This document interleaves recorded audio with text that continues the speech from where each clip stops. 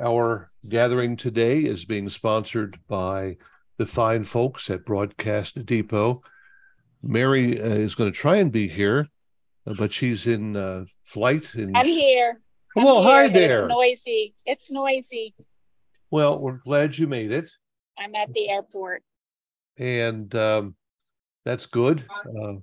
So, do you want to mention something here? We have RVR as your special deal for the day. And Tim tells me that you have a big stock of 30 watt and what is it, 300 watt with digital stuff in there? Yeah, with the telemetry. So we've got those in stock, and I think we still have a couple 1,000 watt ones. Uh-huh. Okay. So a good solid box, not all the bells and whistles of some of the other companies. No audio processing. It does come with RDS as an option. So those are good backup transmitters, good for a low power situation if you don't have the funds for some of the other big boys. and you have several things that are all modular and interesting. The telemetry series, I guess, of your software. That's all pretty Yeah, nice. correct. So, And RVR does antennas, combiners, so they don't just do transmitters. now RVR is an Italian company. Most of us Correct. know. And so, Mary, talk to us just for a moment about how you handle requests for information or service. Well, given that we're the master distributor for RVR, we're responsible for handling support, repairs in Miami. And we do a pretty good job of it. Unfortunately, with COVID, we've had some issues with parts off and on, but I don't think that they're alone in that. I think there's some other manufacturers that has had the same situation. So, but you call Miami and get a US person that will support the product. We do repairs in Miami. So To and sum it that's up, how you call Miami and you get an English speaking person. you call me and you get an English speaking person. But yeah, Oh, there are several in Miami that speak English. okay. So Well, that's great. We appreciate that. We appreciate Broadcast Depot helping us out here. Now, today, look at that. There he is, Kurt Gorman. I finally corralled him, and he has agreed to be here today. And there's a lot I want Kurt to talk to us about. Not only just today's topic, which is diplexing, triplexing, multiplexing. We want to talk about antenna maintenance, phaser maintenance, and even the concept of looking at your directional and seeing what can be done to improve it. And Kurt's got a lot of experience in there. And so, Kurt, we'll turn this over to you. And if you want questions to be held to a certain point, we can do that. Folks can raise their hand and or use the chat box, and we'll let you start out. And if you'd like to grab the screen and present to us, please do. Yes, can you all hear me there? Yes, sir. Yeah, and if we have any questions there, feel free to, stop me along the way there. Happy to try to answer any questions I can as we go forward there. All you have to do is press your space bar or alternate A to unmute. I'm muted or? No. Anyone that wants to ask you a question. Okay. Oh, I'm sorry. So I guess as Barry mentioned there, especially in the AM world these days, it seems like I wouldn't say 90%, but a good bit of our work the past few years has been combining sites for whatever reason, whether the property's been sold or the station has lost their lease and has to move to another site.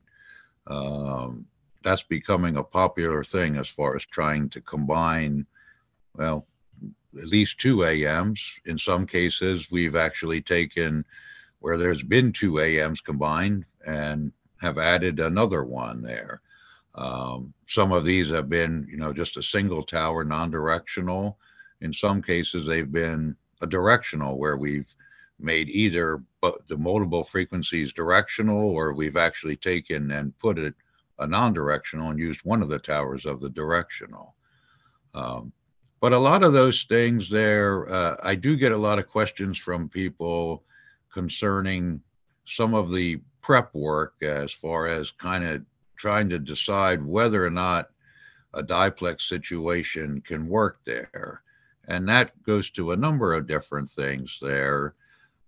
First being, looking at it from an FCC allocation standpoint, because I get people that, they may be moving a short distance, only a few miles, but the station where it was currently licensed, was boxed in and had a lot of grandfathered overlap.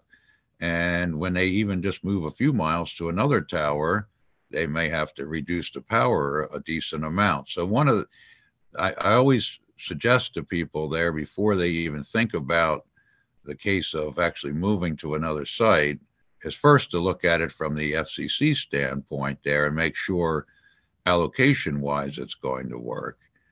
And then the next big thing is, if you determine that there's a station down the road that you possibly want to co-locate with, a lot of times you have to be very careful as far as what the tower height is, or if there's various tower heights on that property, because the rule in general there, if you have close frequencies, that means that the tower electrical heights are very similar. So that has the advantage that the impedances are similar, but the disadvantage that the filtering has to reject fairly close frequencies.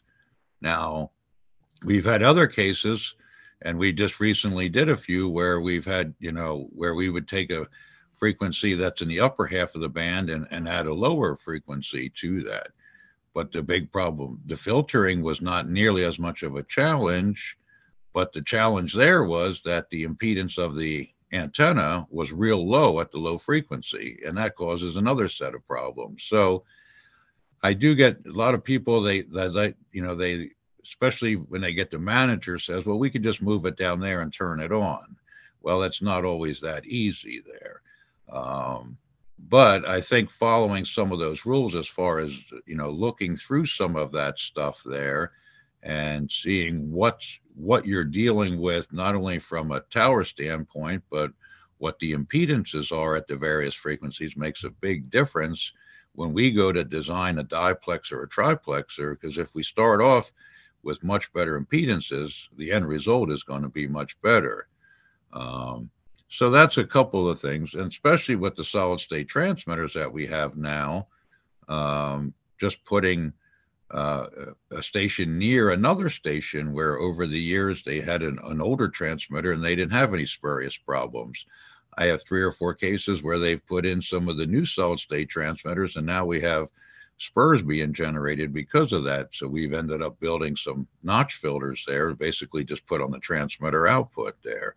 So, and that goes hand in hand with the diplex case, because they may be moving to a station that's, at another location, but there also may be another AM that's not too far from that. So not only do you got to worry about the stuff that's on the site there, but you also got to worry about the, other stations that are fairly close by, especially if you're going to have a solid state transmitter. But that, then the next step there is getting back to that is some of the filter design. I've come up with some different ways where we try to not brute force the filtering there, because the problem with that, especially when you have close frequencies, if you try to brute force and have a lot of attenuation at one location, then you start to have bandwidth limitations. So when we have close frequencies there, I find that by spreading some of that filtering out, they're filtering what you need to out at the tower base there, and then putting whatever filtering you need at the transmitter, and basically looking at what those voltages are coming back from the antenna to each of the transmitters is probably the most important thing. Does anybody have any questions or anything that I can address so far?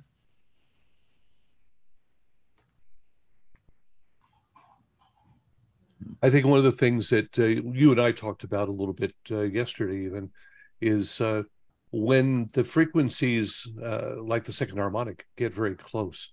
Does this negate the ability to diplex?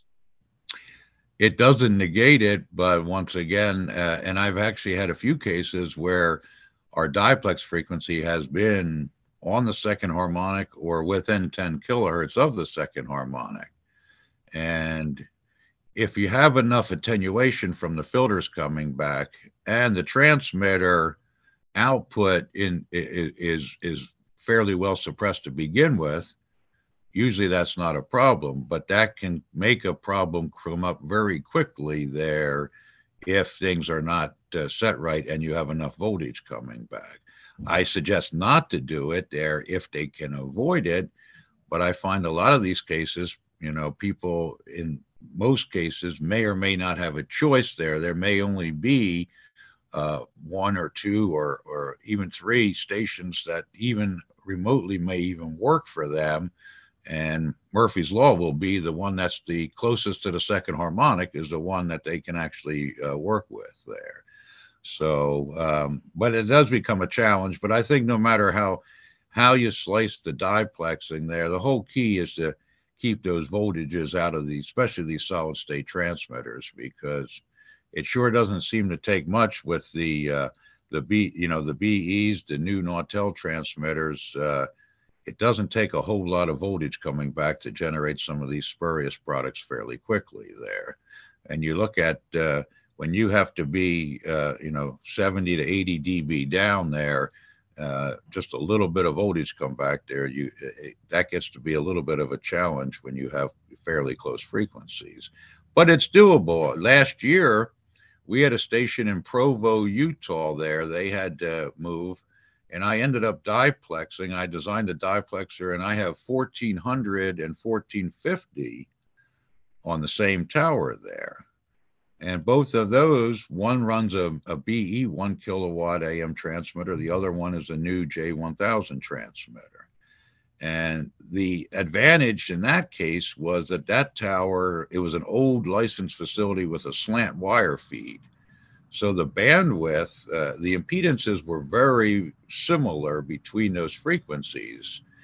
And reactance and resistance was, within 10, 15 ohms as you went between those frequencies. So by basically wiping out that reactance before the two frequencies tied together, my filters were looking into pretty much, and the resistances were like 50 to 70 ohms there. So each of the load on that combined output there, when we wiped out those reactances there, was fairly close to 50 or 70 ohms resistance, and the reactance was less than 10 or 15 ohms. So in that case there, the voltages were real low at a kilowatt. So if you have fairly low voltages there, then even with the attenuation of the filters, you don't have very much voltage getting back. So I could design the filters with a decent enough Q where both of those modulate fine. And I was a little hesitant at first there, but the owner had no other choice of where he could move that to. And when I tuned it up for him, and actually the performance was even better than I had computed there when I actually measured it there, looking at it at plus or minus 10 kilohertz there, and the spurs were all well down below the 73 dB or that we needed to make there at a kilowatt there. So that's why sometimes people think that, if you got wide frequencies, well, it's going to be real simple. But sometimes the ones that you think are going to be simple are actually more difficult than the ones that you think are going to be tough there.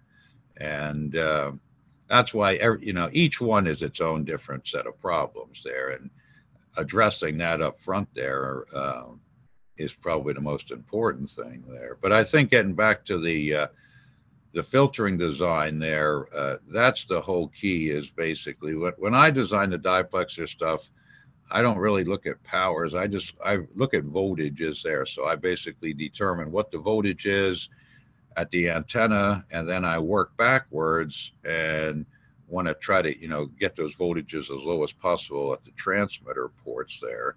So you could have a kilowatt, but if you have an 8 ohm resistance and 200 ohms of reactance there, that voltage is going to be a lot higher than 5 or 10 kilowatts with a reasonably low impedance there. That's especially that reactive component. So that's why I say a lot of times I do get a lot of people that, you know, and maybe it's from the management standpoint and not necessarily, and just some of that is just, you know, from doing it, because I do get a lot of engineers that, you know, they've maintained directionals for a long time and they've done a lot of work on, you know, tuning units and this and that, but they just have not been around the diplex case. And sometimes they get a little hesitant until they actually get a little bit of experience with it. Like anything with the AM, I think the more you get exposed to it there, it just kind of gives you more of a comfort level there that you're not as scared to go out there and actually touch something with the filters or look at it there. So that all makes a lot of sense. And the allied question, and of course you're more on the RF side, but obviously a good question would be if you have two stations where the harmonics are so close, does this cause great frequency response problems, or can you maintain good audio? well, on the one out there that I measured out there, and I basically looked at it in a 10 kilohertz window on side of carrier there. And if I remember, when I swept that with the network analyzer, I mean, the SWRs were, I think, 1.25 or less there at 10 kilohertz, which I have a lot of non-D cases that aren't even diplex that are probably much worse than that there, especially on a low frequency. So once again, it's one of those things where I had to look at those numbers twice. I was like, this actually almost looks too good here, but that's the way it measured. And then fortunately, when we put the transmitters on and modulate them heavy, especially that BE transmitter, if that sideband's not too good, then you usually see that reflected power thing moving like a modulation monitor, and the thing was pretty much stayed on 0. So that usually is indicative there that there's fairly reasonable bandwidth. But you're right there. That is a challenge, because I've had, you know, things where in the case where, you know, people have tried different things there, and you know, the bandwidth is not so good.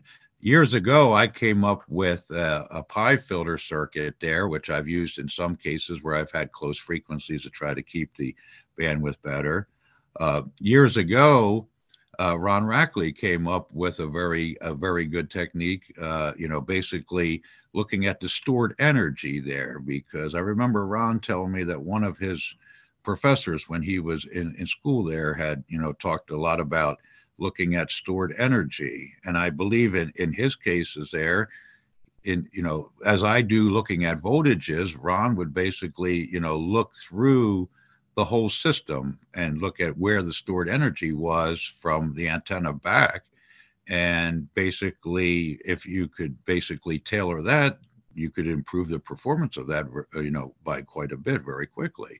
So those techniques over the years, I think, have been an important tool in not only, you know, yes, we could design probably a pass reject filter like 5 or 6 different ways, depending on whatever capacitor value we choose and whatever other components we choose in there, but that may or may not be the best case. So that's why, you know, it's not only important, but getting back to the original thing, when you start with a good impedance at the antenna side, it makes life a lot easier. When you're dealing with a bad impedance, it's tough to make it dramatically better. But like using some of the techniques that have been developed and using some like Ron's approach on that stuff there, you can take a situation where you're not, you know, getting, you know, terrible performance there. And that's the whole key, is that you want to basically take and, you know, keep it such that you're not disrupting there, because a lot of times the host station, you know, they don't want to have decent bandwidth and then us add another station on there and then find out that there's a big problem there. All of a sudden their bandwidth is, you know, is terrible, like you mentioned there, Barry. So that's why all those things really need to be looked at there. And That's what I usually try to do that. But once again, the ideal situation is starting, with a decent impedance there, and having a known impedance there. And I know, we added another frequency out there on the West Coast there, uh, with Ben Dawson there, and it's very good having measured data, because the problem is I get some of these people and they say, well, build us a diplexer there, but if you don't have, you're almost guessing on some of this stuff if you don't have the measured impedances there. And then all of a sudden then you get issues where it may or may not have the performance there, and you can't even try to adapt to that there, once it's out there in the field, if you don't even have a rough idea. So there's a lot of things. So diplexing, it's very handy, but there's a lot more behind the scenes there. So people really need to, talk to their, before that's done, they really need to talk to their consulting engineer there. And the more prep work you do on doing that up front there, I just think makes the job a lot nicer and a lot smoother in the long run. And also it could save some money, because if we know what the impedances are, we may or may not need to have, a certain amount of adjustment range that we would not if we had to just take a stab in the dark. And then I get a lot of cases there too, where people are using, depending if the tower is series fed or, skirted there. And each of those has their all pros and cons, but it really gets back to making sure to try to configure. In reality, like the one in Provo, the slant wire had the best performance that I've seen in a long time, especially on those tight frequencies there. Um, if it were up to me and I was starting from scratch on that tower, thank goodness it was an old station that had a slant wire for a long time. But boy, the performance, I was just impressed about the performance of that. So that's why I think each particular case needs to be looked at and see if you can make the antenna better from the beginning. It's going to make things work a lot better. Now, when you get into a directional situation where you're taking and either, you're diplexing a directional on there, or you're taking and you're putting a non-directional on, a DA. I mean, we've done that a lot of cases there. We just did one up in the Boston area where we put, one frequency on another, on a part of an existing array that's got multiple towers.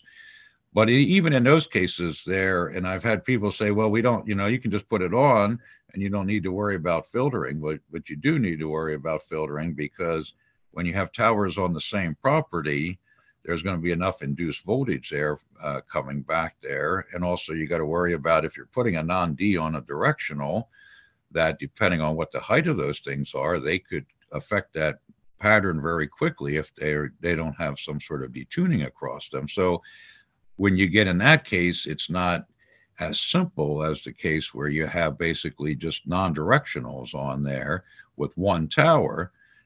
But it is getting to be more, I've seen more cases where I've had to, out in the St. Louis area, we're going to be putting a non-D on an existing directional, but in those cases there, I have to end up detuning all the other towers there for it. Down in Houston, we're putting a multi element array on another but there's unused towers there, so they have to be detuned there for many reasons there, especially since the actual station that's moving to the host station, they're both going to be directional. So that's an important thing there to actually keep in mind when people are looking at that. But once again, my suggestion when I talk to a lot of people is first talk to who does your consulting work and make sure it's going to work, see what their thoughts are on the tower configuration, and then we can work back from there and try to see if we can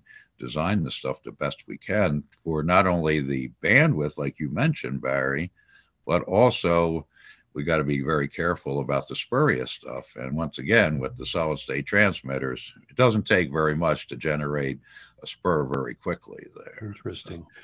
Do you find, in looking for decent impedances, do you find the need to skirt towers very often, or recommend that they take the small tower down and build a larger one? Well, I think each is a case by case situation. I think if you have a properly designed skirt there may be some advantages to that, where in that particular case, maybe you have some control over what the impedances are by how you design the skirt. Where in the series fed configuration, you're kind of limited there as far as that goes. But if you have a fixed skirt on a tower, and depending on the electrical height and the geometry, especially when you have impedances that vary, frequencies that vary quite a bit, that skirt impedance changes very quickly, can change very quickly from say 700 kilohertz to 1500 kilohertz there, or even to a couple hundred kilohertz away. So that's the one problem if you have just a conventional type skirt on there, that you have to be careful. Down in Mobile or Pritchard there outside of Mobile, it's a tall tower. We have the 540 and 1270 diplexed on that. And we did that a number of years back, and that we ended up putting a new 6-wire skirt on there that was spaced fairly far.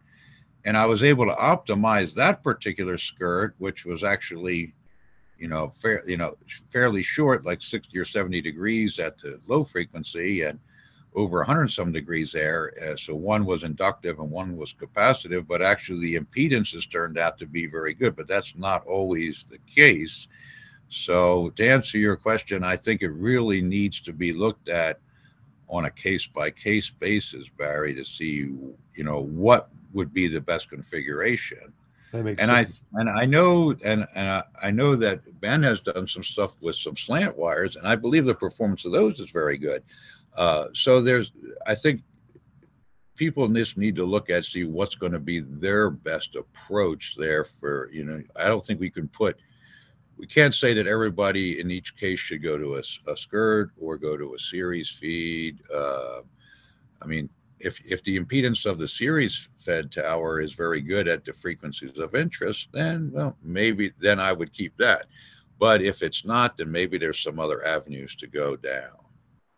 So no, basically, there's no easy answer. You need to look at the situation and analyze it and see what can be done. Exactly. Anyone have a question here? It says one of the chat box things. Diplexing is indeed a balancing act between expense and performance. Tim Sawyer says it's not a cheap option, but given the difficulties of building a new site, an attractive alternative.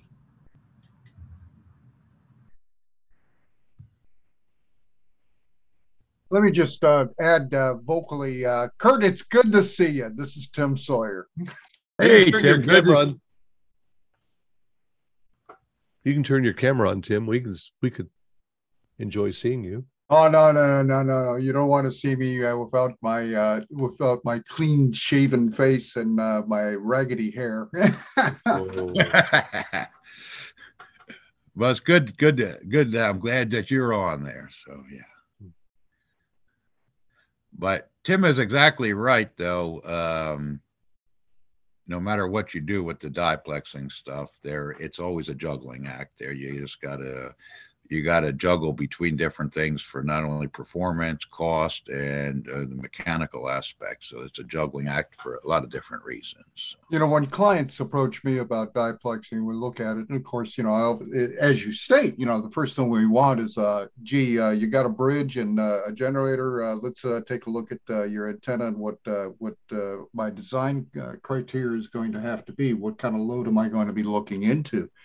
And then when when it comes to cost, they are somewhat taken back when I say, well, these filters and things of this nature, the reject filters, you're looking at probably a minimum of let's say $60,000. Right. And that gives them some pause. Yep, they do see that there, and I get that a lot of times there when they call up and they want to get a rough idea, and they say, oh my goodness, it's like, but they don't really realize what's involved there, that it's not like we're just going to put one box at the tower and everything will be just great there. So that is a big concern there, especially among a lot of the stations there. Kurt, what's the largest number of stations you've multiplexed on one site? Well, we've done years ago. We did a few for actually it was through Alan Dick there for the BBC, where we had 4 non-Ds there on the same non-directional tower.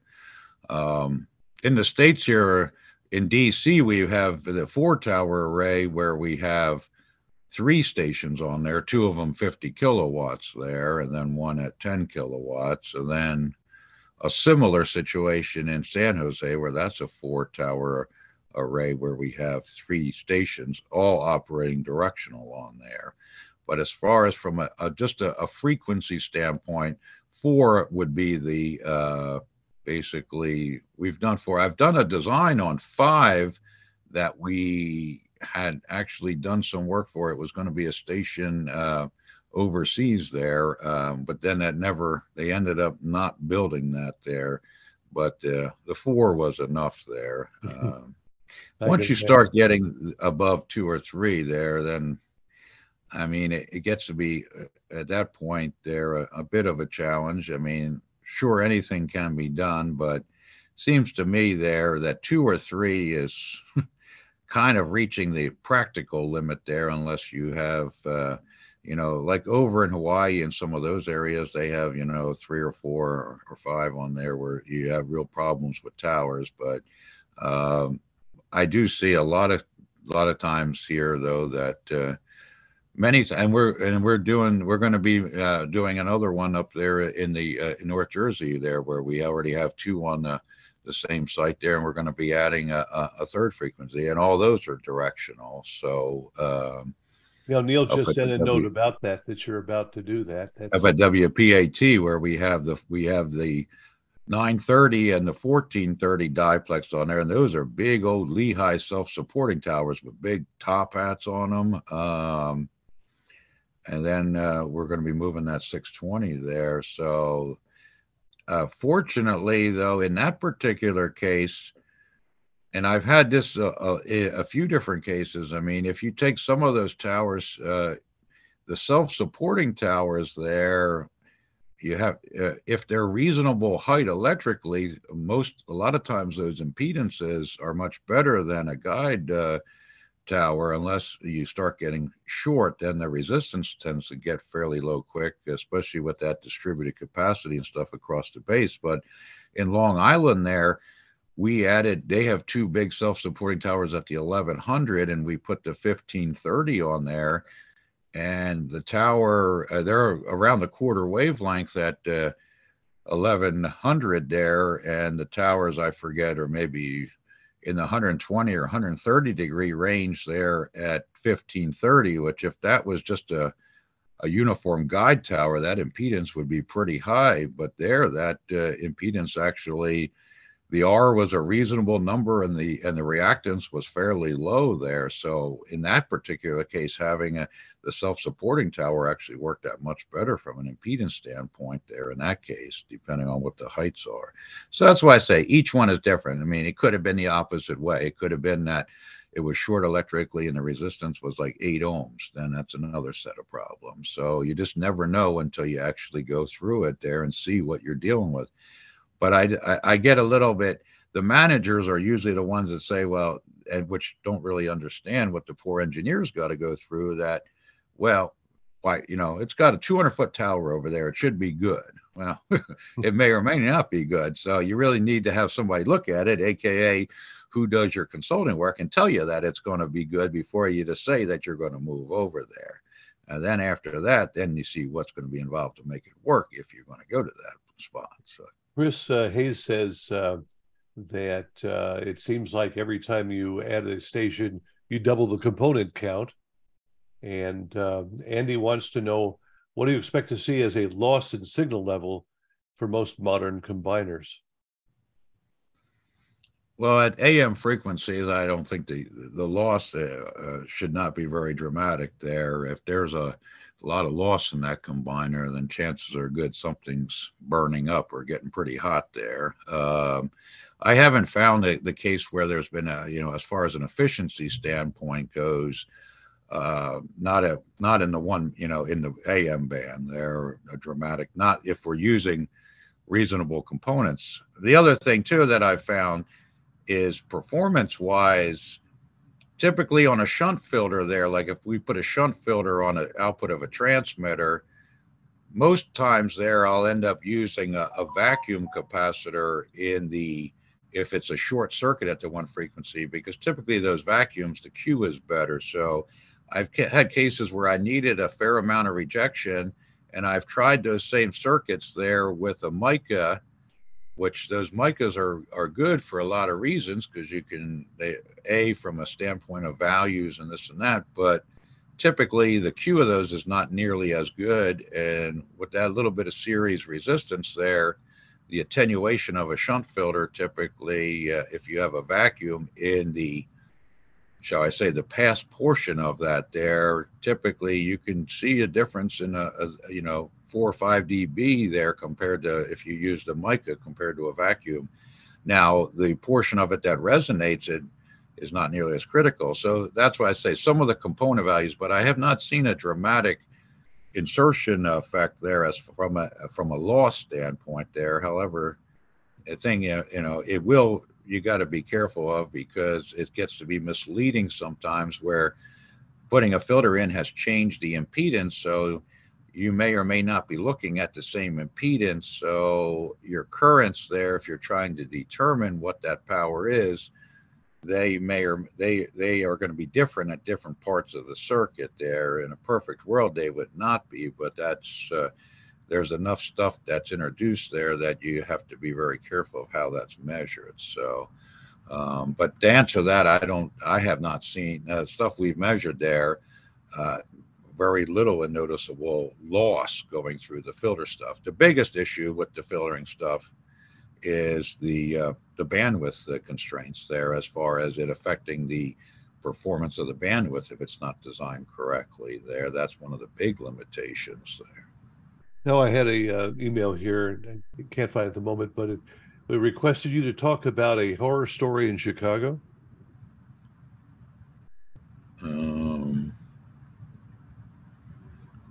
A diplex that you did up there, issues, or maybe he just wants to know how it came out. Was this a recent? I did have to go up there and do a little bit of retuning on an auxiliary site we have up on Belmont there. Vertical Bridge was putting up that's a big tower. It's a 500-foot self-supporting tower that's literally got a building around the base of it there. It's got skirts on it there. We had to add a skirt for the 670 and the 780. It had another frequency on there, which has a skirt on there, which I don't believe is still being used, which would have been nice to actually get rid of that there, because we had to put some filtering in for that other station, which didn't help the bandwidth. But we did, there was some issues with getting those transmitters to run there. Once again, it was more so of a bandwidth issue there. And also there was some issues with the, on the tower side there, where somebody had climbed on the feed there and the arc gap was pretty close to there. So we ran it with full modulation. The thing was arcing inside the output there of the diplexer, which we were able to straighten that up. So, but that was a few months back. So I'm not sure if that is what we're referring to or not, Barry. So. Okay. Unfortunately, I can't find that email. I only get 750 a day. So. But that, but that's like I said. I mean, and that's the problem when you have some of these diplex sites too. Depending if you have somebody else that owns the tower, and they have other stuff on there, they don't always pay attention to the diplexing equipment there. And I think they were using some of our diplexer cabinets as a stand to climb up onto the tower there, and I went out with their engineer a while.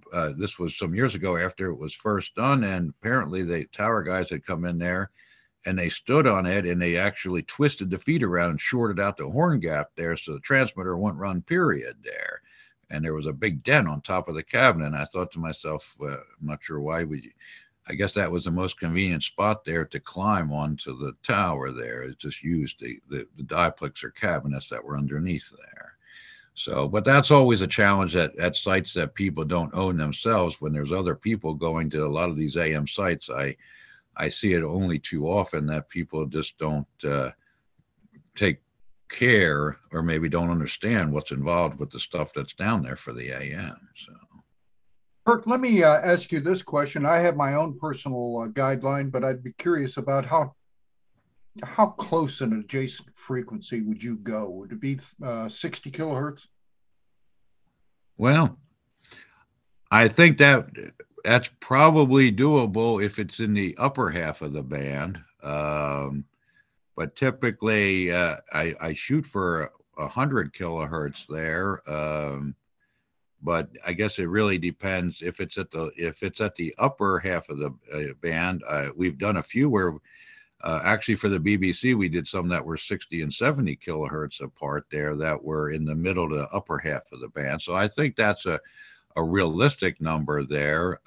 Once again, I guess if it's a reasonable impedance there, the advantage of having them close frequencies is that if you want to tailor that impedance before the two tie together, you can really optimize that because they're very similar.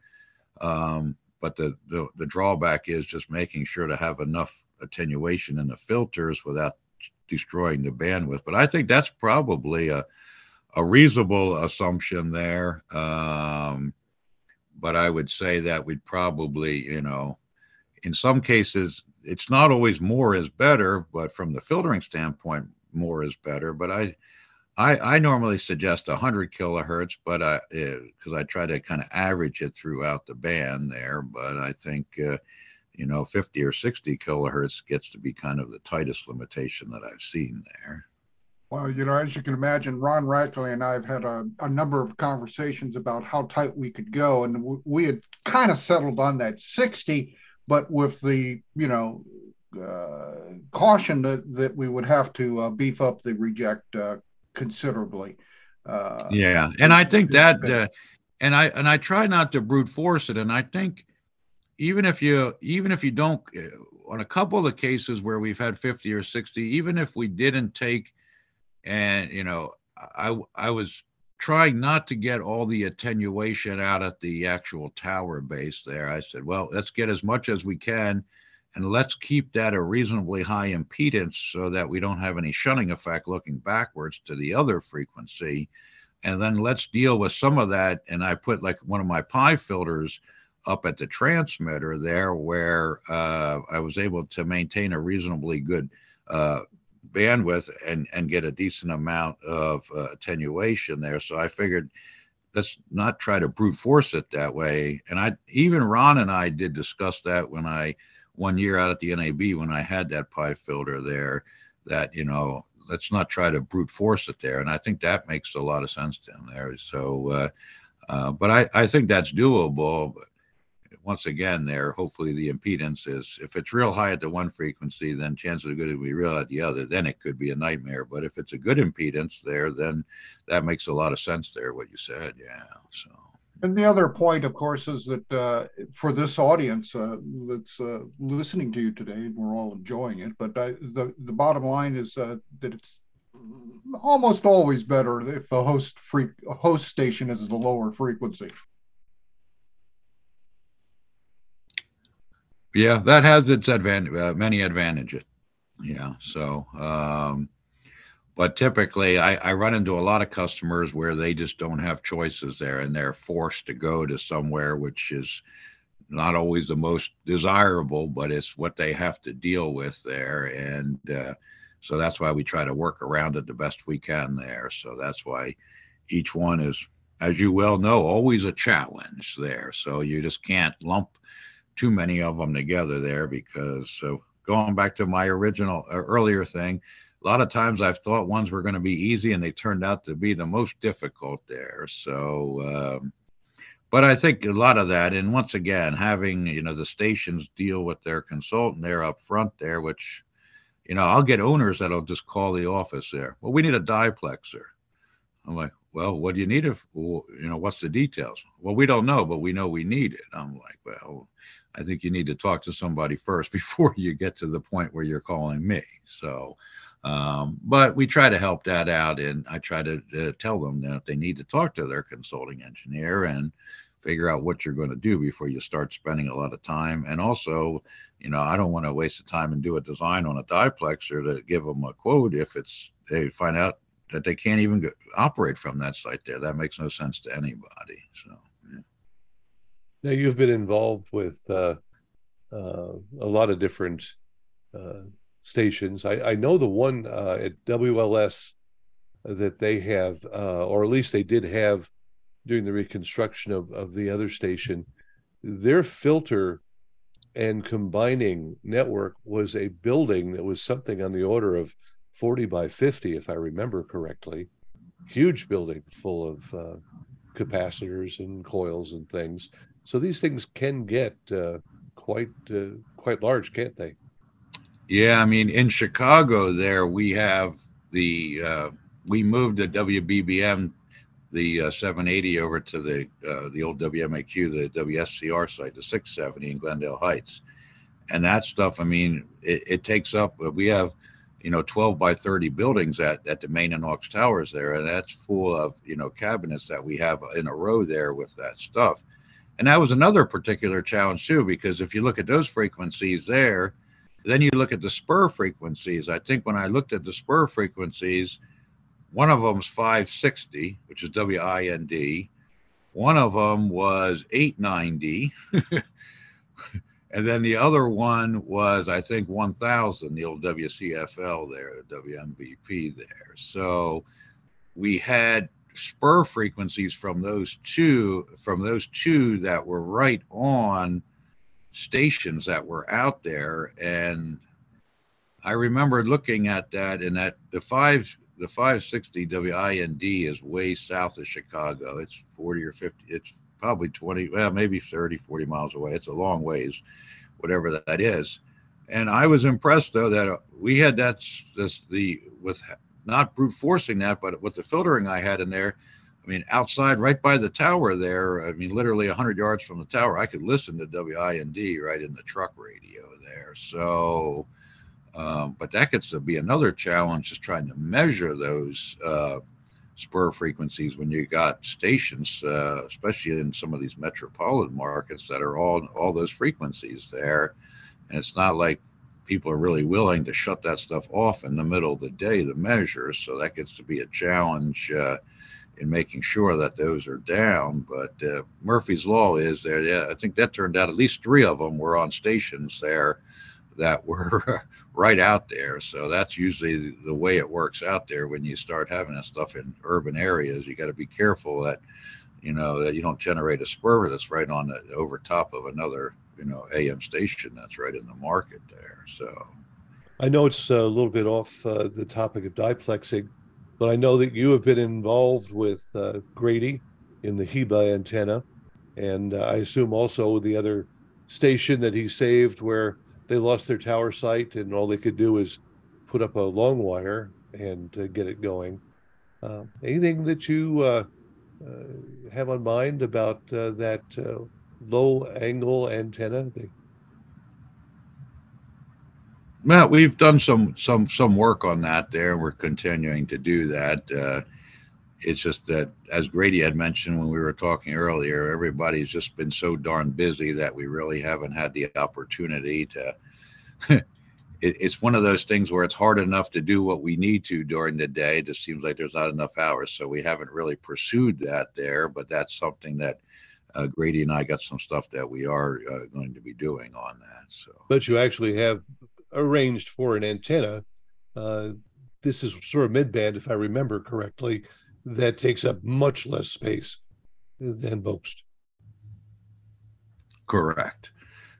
And once again, performance seems to is very good. So, but we're always trying to improve things and maybe come up with some of that stuff there. But We've just been so busy here, and I've been spending a lot of time, with the diplexing and the stuff that we've been doing here, that it's just been a little bit difficult to get to that. But we will get back into that there as soon as we're able to there. So there are some regulatory issues.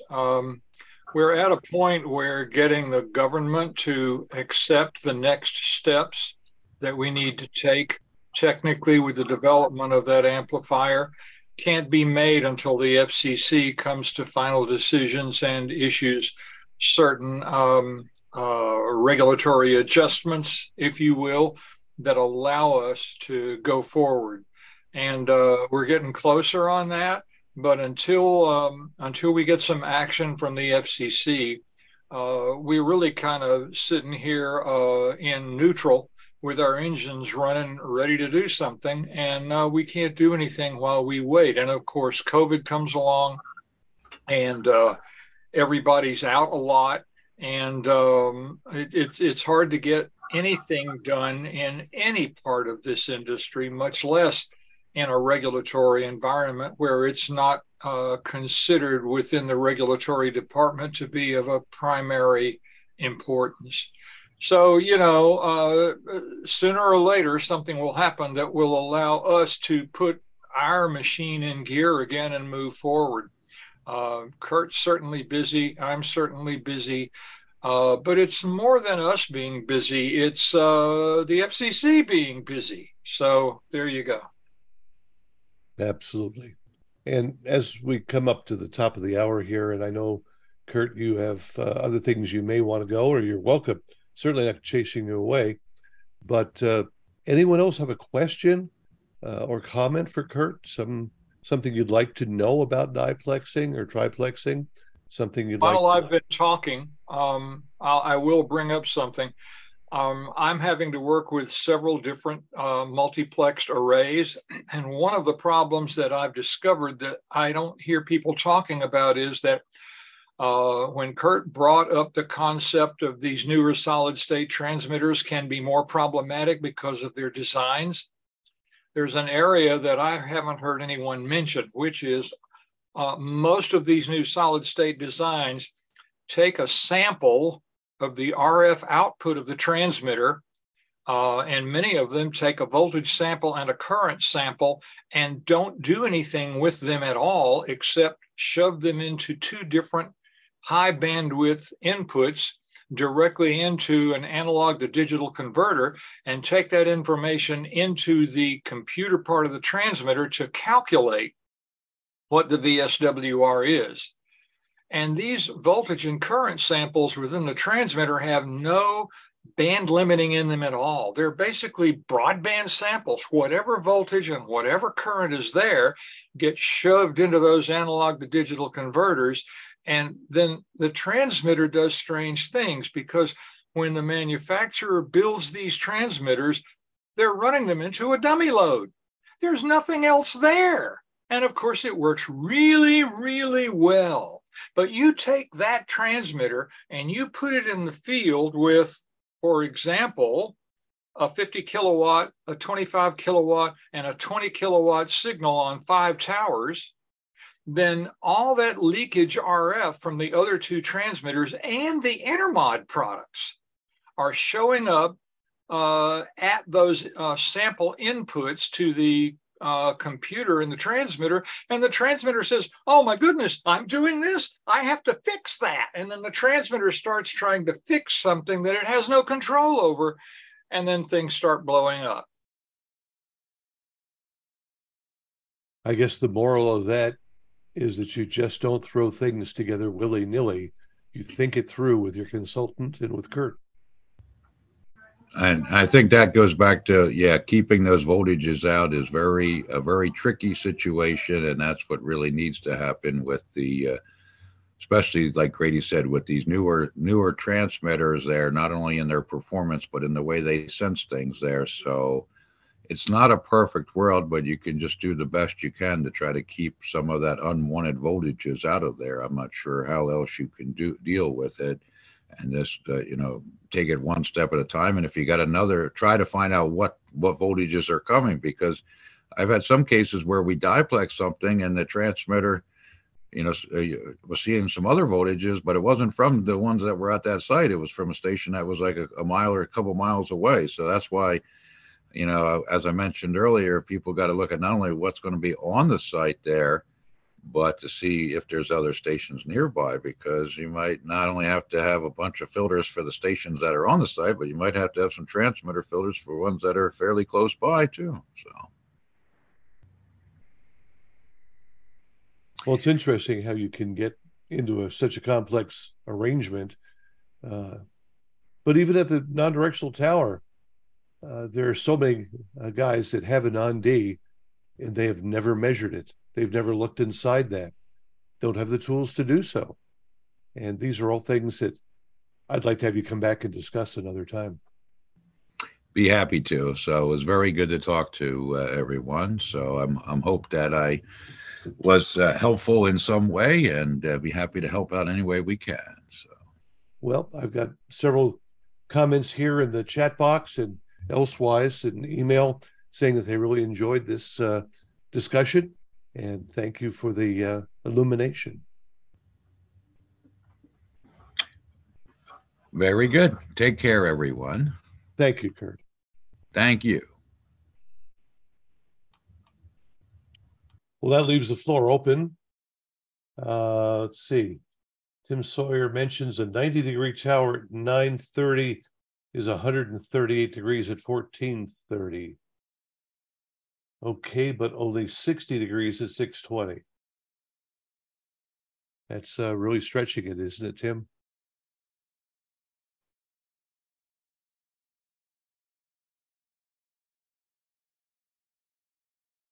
Is that the Washington one? I don't know. Whoops, just realized I was still muted. What I started to say was that the 620 at only 60 degrees is going to have a very low driving impedance, and also suffer from just overall radiation efficiency would be down. 60-degree towers are just not a good thing. Yeah, one of the very first ones that I engineered was a 1330 with a very short stick, and the base impedance was like 15 ohms or something like that. Yeah, it starts getting down into that 10, 12, 15 ohm deal. This is the same thing that we get with these Velcom antennas that are base loaded or center loaded and things like that. They're short towers and they work fine for their purpose, but bandwidth is always an issue. Yeah. Neil reminds us that the 620, 930, and 1450 is WPAT and WNSW in Jersey there. Tim, I was thinking too in terms of putting these things together and doing the engineering for them. When you have a client approach you, do you caution them at first, or do you stop and say, well, it's going to cost you? One of the first things that happens is that we find out who they want to host with or who's approached them. And as Kurt said, first we have to check to see whether allocation wise it's even a fit. In other words, you can move from one side of the town to the other side of the town and all of a sudden have contour overlap. So does the site work allocation wise? And then we look at whether it fits. One of the criteria just to cut is that I don't want to talk. There's no point in engaging me even to look at it if it's less than 60 kilohertz away, as previously stated. Mm-hmm. And if the towers, if the electrical length of the towers at the various frequencies seem like a good match, or a reasonable, deal, there's always going to be a compromise. And that's why I said it's always better that if you're looking at moving to another tower, that hopefully it's a lower frequency than you are. I'll add one factor here that we didn't ask Kurt about, but maybe you would address it briefly. Negative towers. Well, they're the same as positive towers. The ones that are difficult are the ones that don't know which way they are. Yeah, I had one at a 6 tower array that wandered through 0 under modulation. Yeah, exactly, and that's a problem. And it's kind of like, and if it's a directional array, well, it's obviously a directional array, but it's kind of like, and you'll see the phase flip and all of this other stuff, and you go, what is going on here? And it's because the tower's gone, either is a negative tower and it's now gone the positive side, or vice versa. It's just too close. I mean, I absolutely have run into some beasts that were I'll say they weren't designed by me, but designed by others that had drive points in the design of 3 ohms, and I'm going, but this is just going to be not good. Either make it really negative, or rethink this thing. I mean, we have to go through a double step down, to get any kind of match. In other words, you don't want to go through like an ATU. You don't want to go through, greater than a 2-to-1 change in impedance.